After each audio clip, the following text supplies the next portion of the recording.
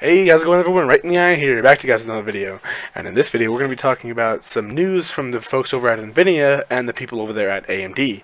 In particular, we're going to be concentrating on some of their secrets that are just leaked or something like that about a potentially having a dual GPU graphics card coming out. That being either what they're going to call it a 990, like they did the 690 back in the day, or the AMD, I believe it's a Fury X2.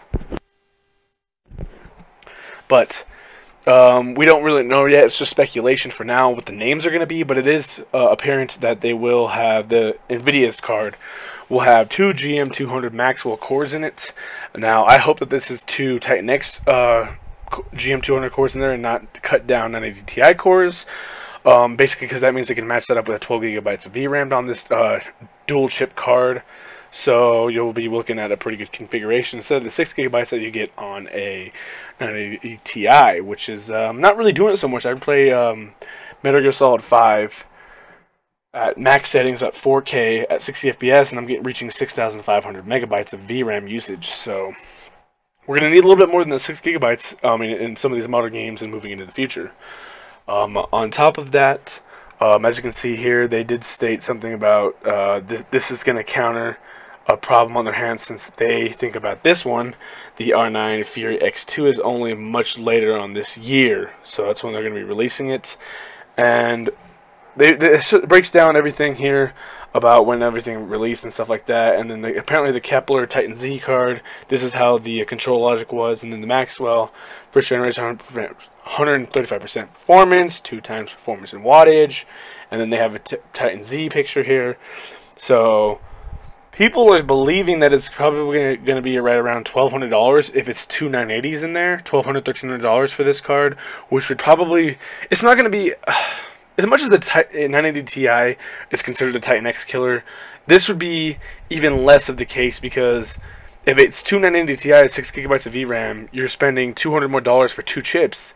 Yes, but you're still getting 6 gigabytes of VRAM. So yes, you will have an SLI configuration, pretty beast. But I don't think that Nvidia is ready to stomp on their Titan X even more so in this market, because these cards are clearly not going to be based towards gamers. If the Titan X isn't based towards gamers, and this one absolutely it's not going to be for gamers, because apparently the mainstream of Nvidia graphics cards, the highest gaming level card is always whatever the Ti version is.